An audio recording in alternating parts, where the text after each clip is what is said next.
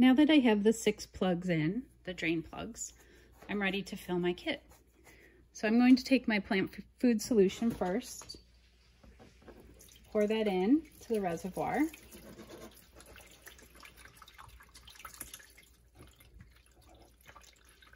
You can use the whole gallon. Our seedlings, as you see, after five days or so, are still pretty small, so their roots aren't that long. And then once you fill your reservoir, you can put the lid on. Top. And here are my seedlings. I have spinach here and radishes here. These are what are called clone collars. They're foam pieces that will help hold your plants.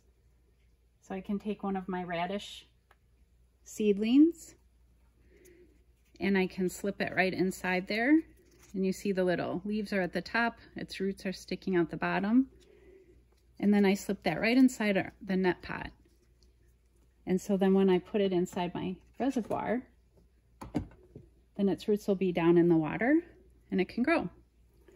And I'll keep doing that for, I had another radish already here. I'll keep doing that for the other net pots. Place them in my reservoir and then we'll set up our light next.